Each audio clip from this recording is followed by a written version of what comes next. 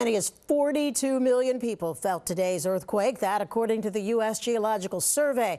Although there wasn't much damage, it certainly rattled a lot of nerves. Eyewitness News reporter Josh Einiger live in Columbus Circle tonight with that part of our coverage. Josh?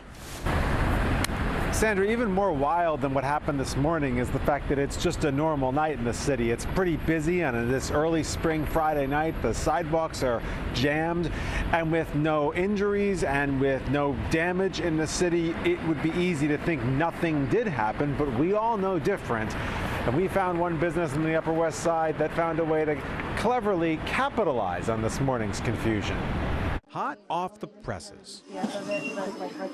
A little bit of New York City history, a reminder of the time the earth shook, even though its biggest impact may be the jolt to business at this tiny t-shirt shop. The earthquake happened, we felt it roll through the building, and then I'm like, we should make a shirt. Kerry Colley owns Big Frog Custom Shirts with his partner, and before they knew it today, lines were stretching out the door to grab an instant hit for just $10.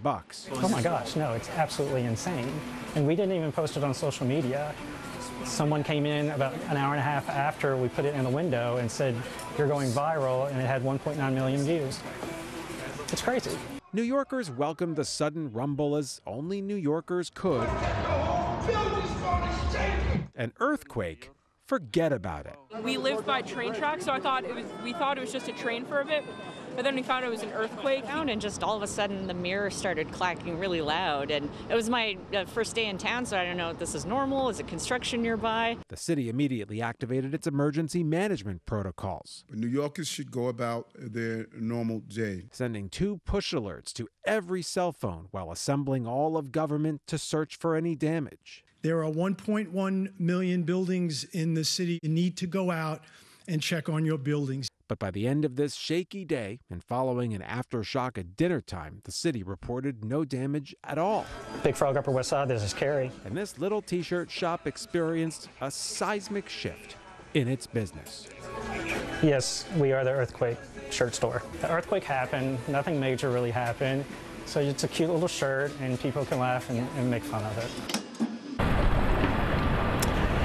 One little idea, they were selling hundreds of shirts, if not more.